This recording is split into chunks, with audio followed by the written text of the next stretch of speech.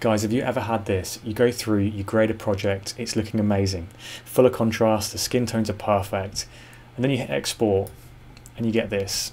The skin tones are all off, the blacks are lifted, the highs are lifted, and overall it just looks washed out.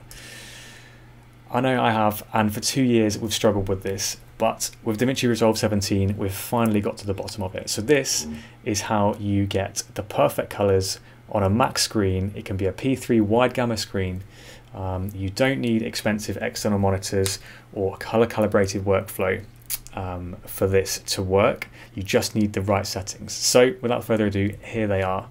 The first thing you want to do is make sure you've hit preferences and make sure go to general, use Mac display color profiles for viewers is ticked. That's going to tell DaVinci to emulate the P3 wide gamma that your Mac needs to view it.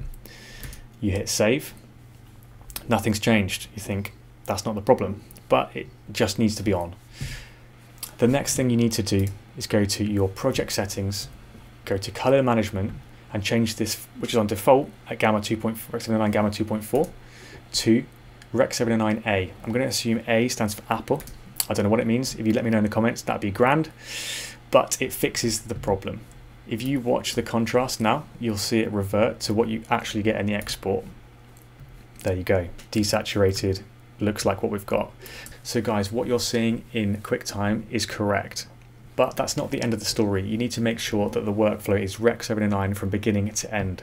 So in your deliver settings, when you export the project, you need to make sure that you've clicked advanced settings and that this is showing Rec 79 in the color space tag and the gamma tag. By default, it will be on same as project. I wouldn't trust it. I'd make sure it's manually selected to Rec 79. Then when you export, it will look identical. Of course, now we need to go through and regrade because what we're doing here, what we were viewing here was wrong. So we need to regrade. Luckily, I've already done that to speed things up. There you go. So then when we hit export, we get the correct image that is contrasty. It's as we graded it. And this is going to view like this everywhere. Doesn't matter what screen you're on.